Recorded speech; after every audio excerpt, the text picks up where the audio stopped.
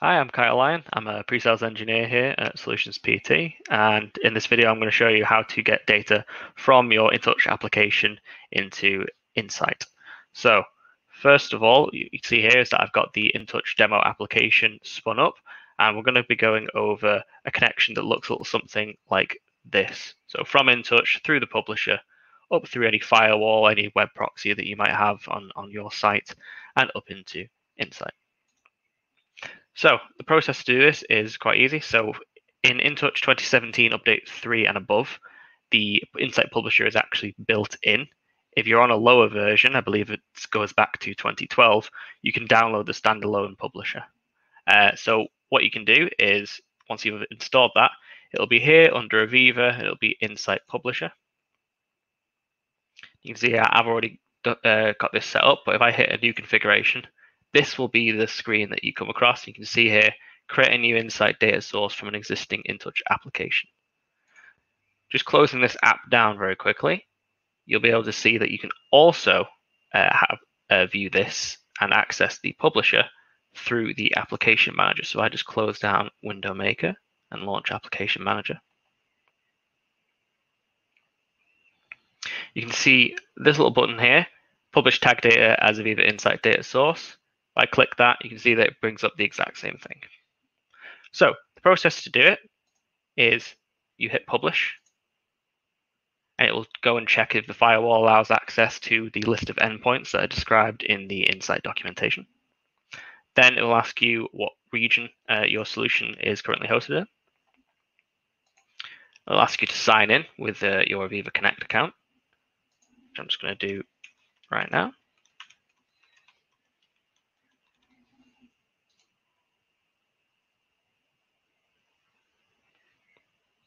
Once that's in, you'll be shown an application path. You can change this. So if you've got multiple applications running on a machine, you want to publish one particular application, you can change that.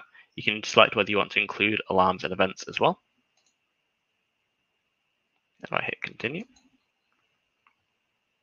You want to give the data source a name. So you can see here I've already got one published in InTouch test. I'm going to stop this just short, but I'll just show you the process of how to do it. So let's say, for example, we were calling this InTouch. You define a location that you want this data to come through for, and then hit next. And then you define some geolocation coordinates.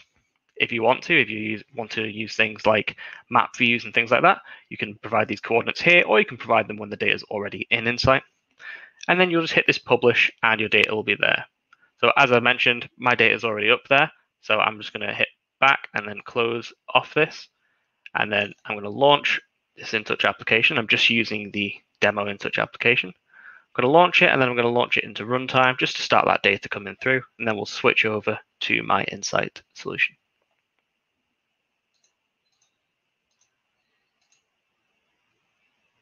Importantly, you've got to make sure that the tags that you want to appear in Insight have log data enabled for them, and if they're strings, you also want log events as well.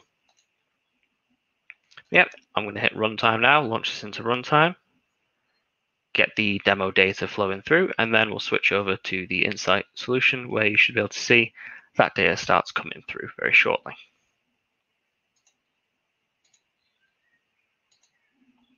Here's my Insight solution.